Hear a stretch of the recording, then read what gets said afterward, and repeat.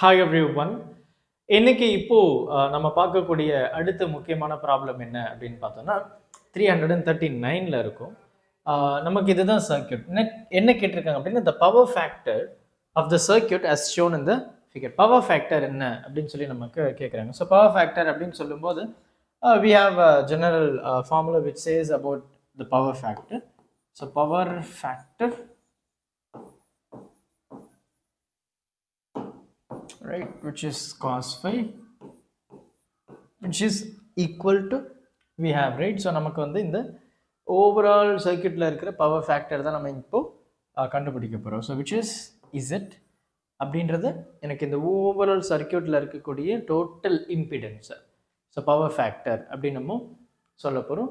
And then the remaining part என்ன அப்படின்னு பார்த்தோம்னா நமக்கு இதில இருந்து இருக்கக்கூடிய அந்த thing, the power factor of the given circuit, ரைட்டா.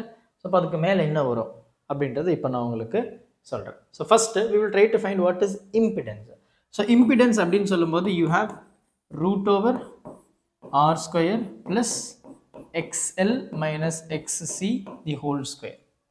எனக்கு xl பார்த்தீங்கன்னா 100 இருக்குது, xc பார்த்தீங்கன்னா 40 இருக்குது. ஸோ அப்போ xl தான் is greater, so xl minus xc.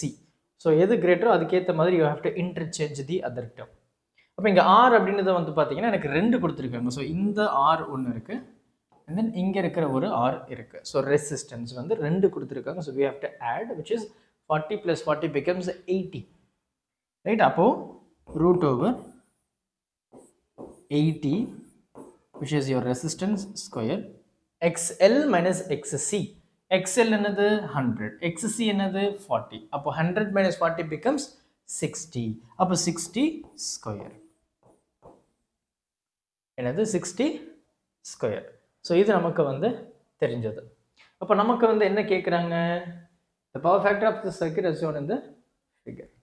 So இதையே தான் நம்ம வந்து அப்படியே ஃபாலோ பண்ண போகிறோம். அப்போ இந்த இடத்துல how I can, ஸோ 8 வந்து 64 இல்லையா. ஸோ 64 and then அந்த ரெண்டு 0, and then வந்து பார்த்தீங்கன்னா 36 அந்த ரெண்டு 0.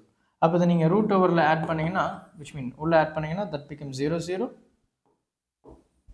and then இது வந்து 6 வந்து ஒரு 0, and then that becomes 9, and then இப்படி இதை நான் ரூட் ஓவர்லேருந்து வெளியே எடுக்கிறேன் அப்படின்னா that becomes your 100, ரைட்டா.